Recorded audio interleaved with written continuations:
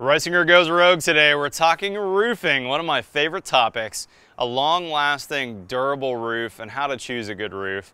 In particular, we're going to be talking about this today. This is a metal shingle, my very first metal shingle install of all the years I've been a builder. We're going to talk about this particular product, and then I'm actually going to spend a little time comparing this metal shingle roof to slate, to cedar, and asphalt shingles. So let's get going. In particular today, we're building this house within a spitting distance of downtown Austin, and the drone footage on this roof is beautiful. We're working here with Vanguard Group Architects, and this French country house really fits in well with this slate look. This is manufactured by Edco, and this is their Aero line. And check out this curved eave we've got here, and we were actually able to roll the metal shingles to get that rolled eave look. Such a pretty house. I love this detail. I've never done this roof detail before. Okay, so this shingle in particular, this is a very lightweight product. This only weighs about 90 pounds per square, and this is meant to give us the look of a slate roof. But of course, a bunch of benefits of going metal over slate. Of course, cost. This is going to be much less costly than slate. But another big benefit of this roof over slate is weight.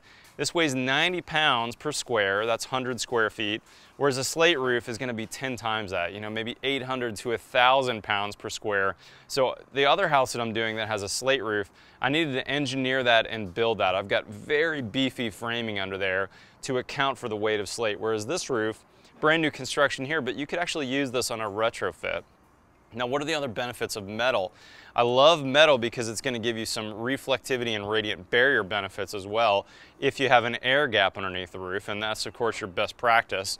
Let's take a second as we're talking about that and talk about the install here. So underneath this metal shingle, we've got a cedar breather membrane that's made by Benjamin Opdyke, basically a 3D mesh that's going to space it off the roof.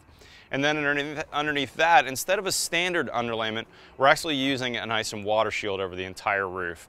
Now that's a detail I want to use in the south, especially when I've got a conditioned attic underneath. I basically have spray foam right underneath the roof decking here, so there's no airflow underneath the roof. I want to get airflow here right underneath the shingles. You wouldn't necessarily use that if you're in the north, however. If you had a standard vented roof in the north, another underlayment choice I would consider is Delta Fox, or if you wanted this roof where you've got it spaced over top with some air gap under there, you could also check out Delta Trella. I've got another metal roof video using Delta Trella. I'll put a link in the description of that one. But let's talk about this over some other choices as well. You could use a metal shingle that looks like a cedar shingle, and a big benefit there is now you've got a Class A fire warranty with this metal, whereas anytime you've got cedar, you've got to be worried about fire if you're in a wildfire zone. Let's talk about looks. Now this is a painted shingle. It has a Kynar finish on here, what they call PVDF, and that's basically a fancy word for a special coating that's really high tech on the outside here, but it is a paint finish. Now this manufacturer in particular has a 30-year warranty for paint fade, and this really is a top-of-the-line paint, so I think you're going to go a long time with this looking really good. If you look at it up close, it's not a great fake. You can see this kind of painted line here to mimic the different slate pieces, but from the air, from the drone shots, or even from the street, I'll tell you, we're going to fool 9 out of 10 people walking up to this house. They're going to think it's a slate roof. Very impressive fake from a distance.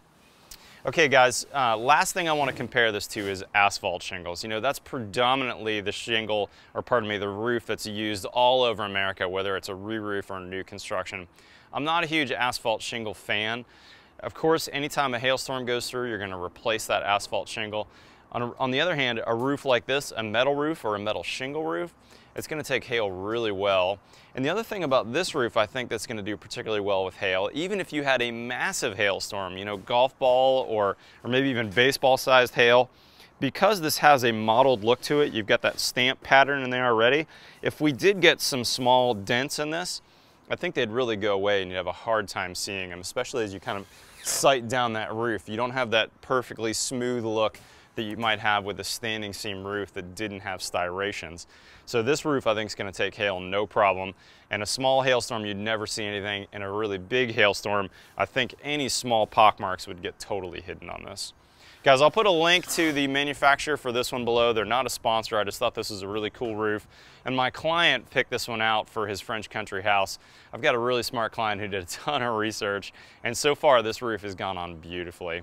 Guys, follow me on Twitter and Instagram. Otherwise, we'll see you next time on Reisinger Goes Rogue.